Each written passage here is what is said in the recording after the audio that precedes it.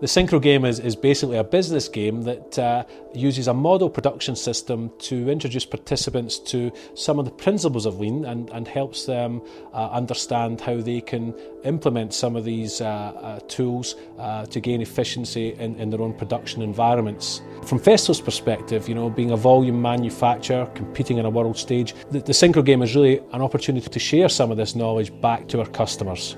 We try and make it a fun and enjoyable environment. We really task all the members of the company to basically design and set up a production line. And as in real life, their aim is to produce products and to fulfill customer orders that need to be delivered on time. And the game begins with participants taking the role of the customer, supplier, production, you name it, all the departments that we would be familiar with on a day-to-day basis.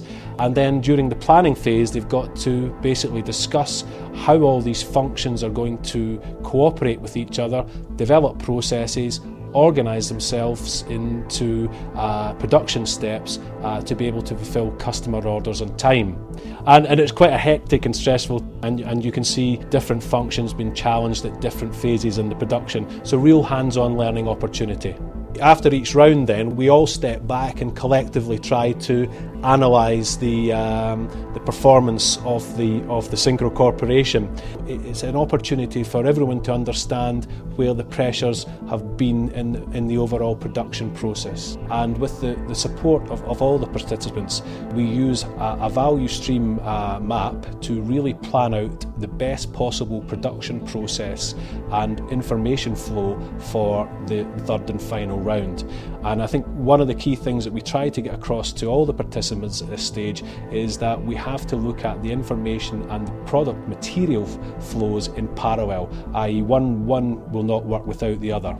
From our point of view, the Synchro Game is a great way of having fun and learning and demonstrating that significant production gains can be made through changing the way production is organised.